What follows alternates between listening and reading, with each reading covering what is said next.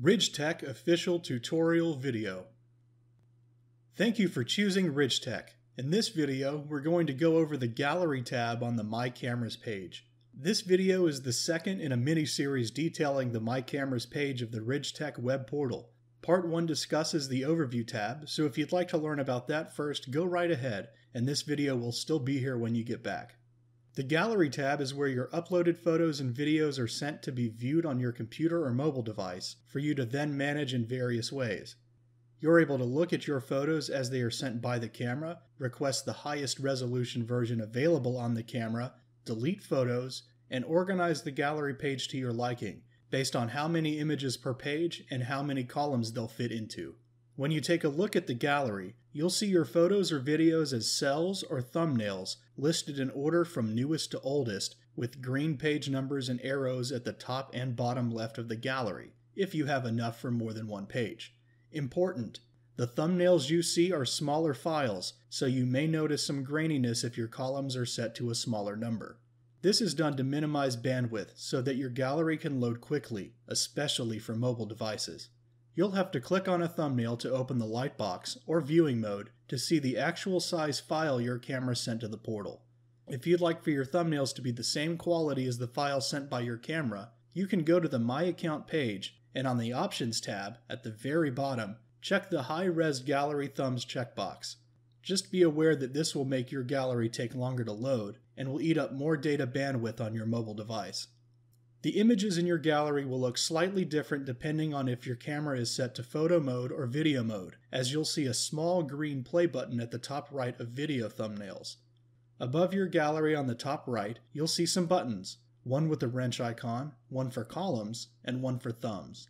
The last two are how you'll customize the number of columns, as well as thumbnail amount per page. You'll see the number of thumbs and pages above these buttons in small text.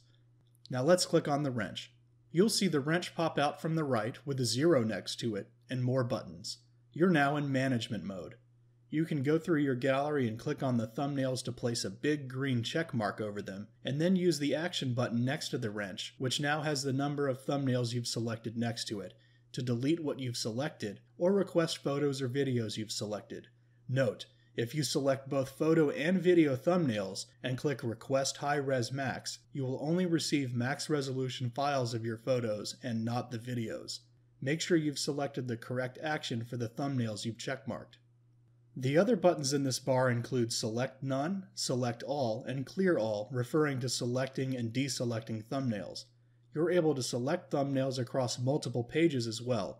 Select None and Select All will deselect or select every thumbnail on the current page, while Clear All will clear every selected thumbnail regardless of its page.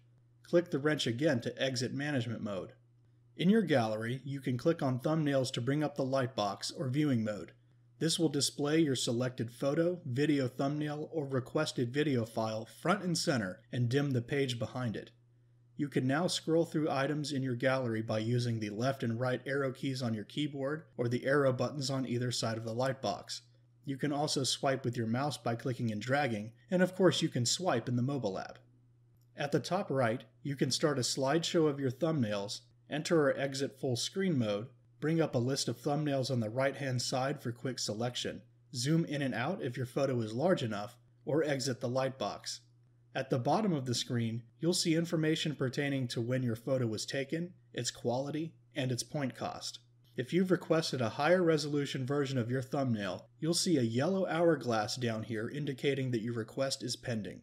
Once the request goes through and you receive your photo, a green camera icon will appear in the hourglass's place, and over the thumbnail in the gallery. Likewise, after you've requested a video, a white play button will appear over the thumbnail.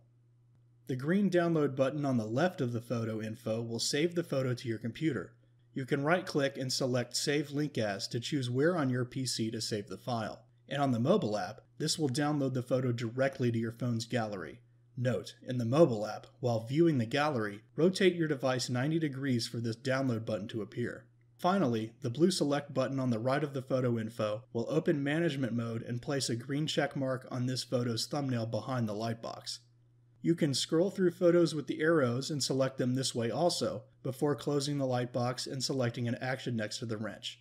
Don't forget to click the wrench to close management mode when you're done.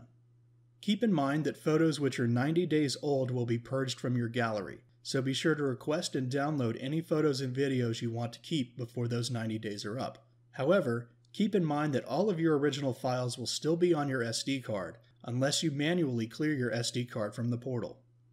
In our next video, we'll go over the Settings tab on the My Cameras page to help you choose how to best run your RidgeTec camera, and in the future, we'll have videos detailing how to get the most out of photo mode and video mode.